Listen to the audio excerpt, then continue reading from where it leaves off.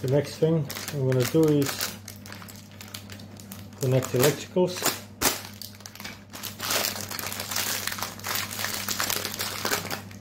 Switch up, down, or other way around. So to remove the fascia, grab it firmly, little wriggle, and then on the switch, oops, there is a little lug here and a little lug there.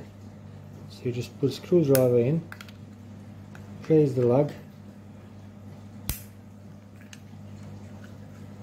switch comes out, and that's the casing.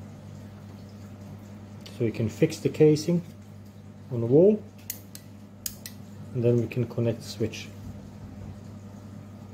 Before I fix it to the wall, I don't know if it can be seen, there's a little outline for the cable on both ends. I'm just going to break it off with long nose pliers. Hopefully will break off nice and neat.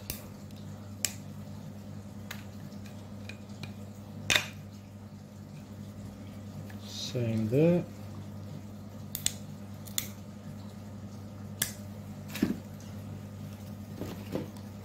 I'll actually help with a Stanley knife. Before someone starts jumping around, yes, it is Stanley, so I can call it Stanley knife.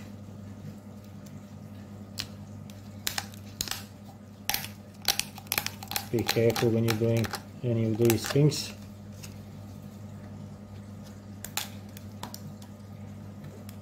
You don't want the blood stains everywhere. A nightmare to clean.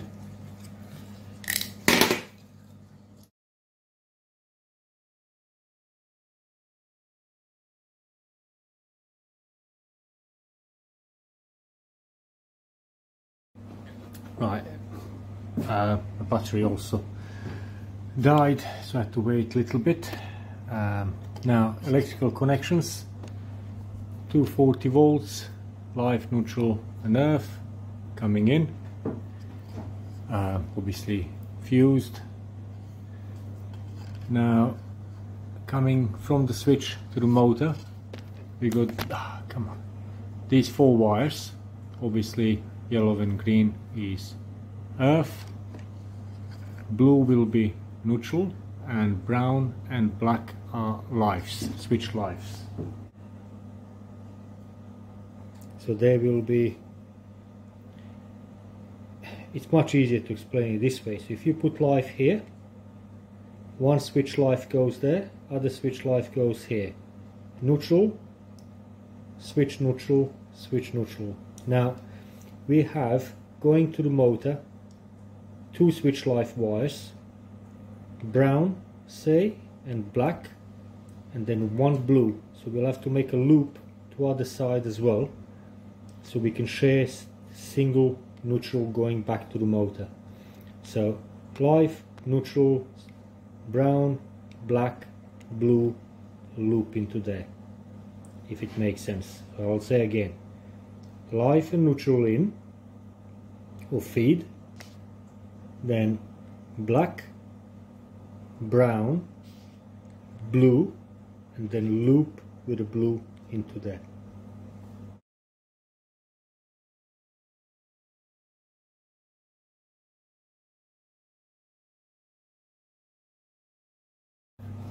Right, let's see this now.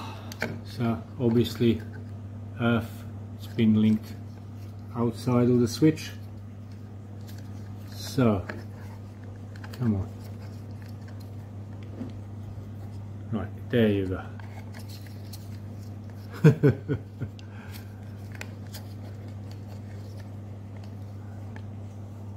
So we got live and neutral in. One switch live black is here, other switch live brown, it's underneath there.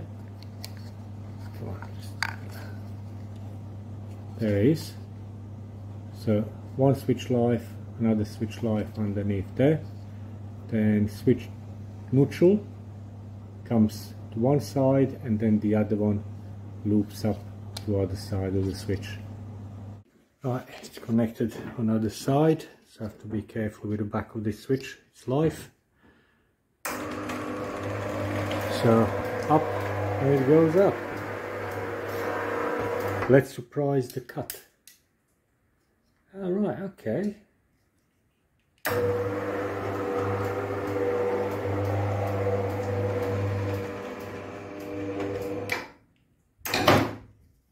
Right.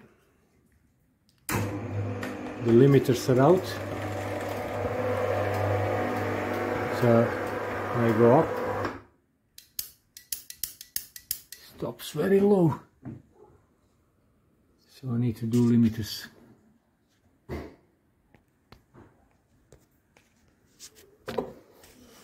One there, red and white.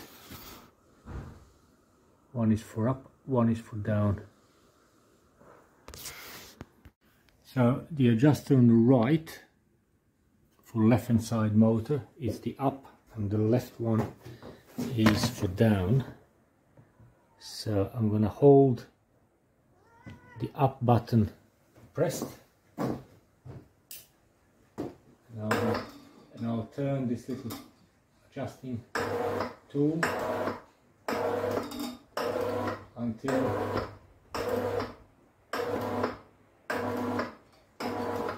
it comes to the desired height.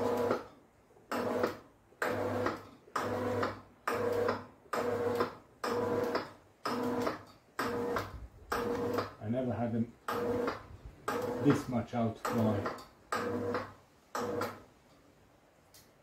So I'll keep it about one slot on the guide. So if I press go down,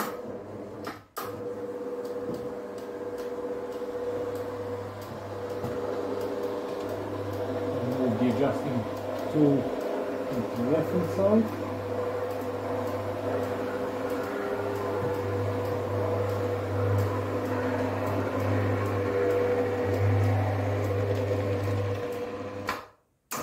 This is me now stopping it.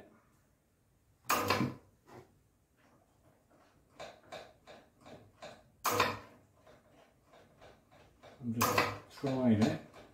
Turning, turning, turning, turning.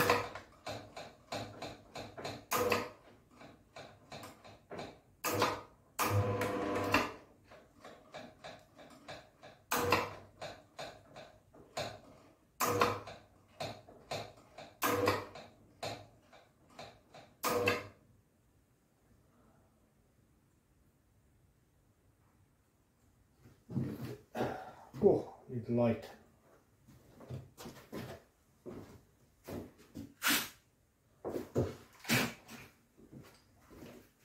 My drill has got light on it.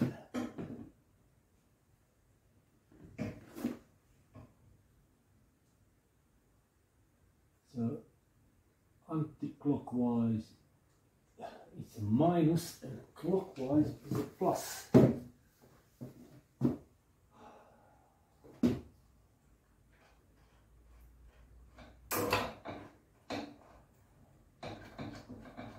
I think I've been doing it the wrong way around.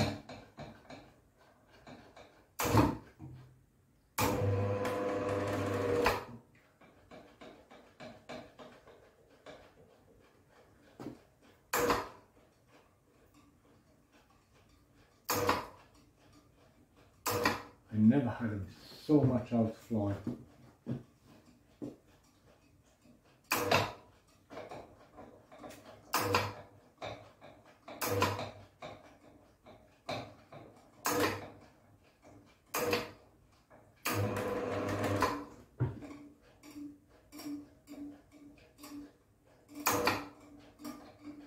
Just trying every now and again to see. There you go.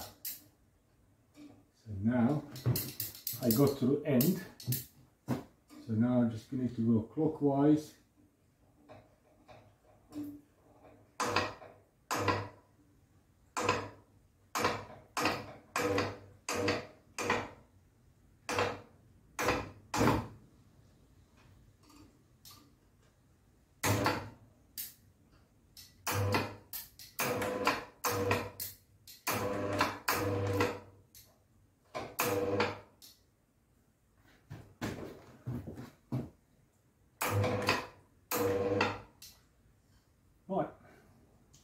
tested.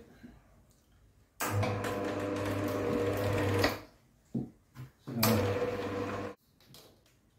that's what happens with white UPVC when it hangs around aluminium levels.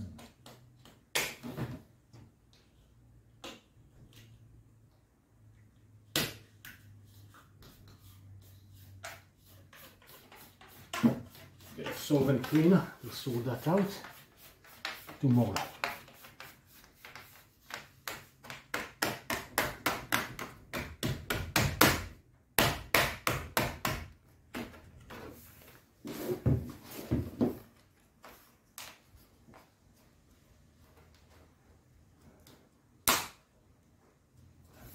And here we are, following morning. Couldn't take any decent videos or photos last night because it got too dark. So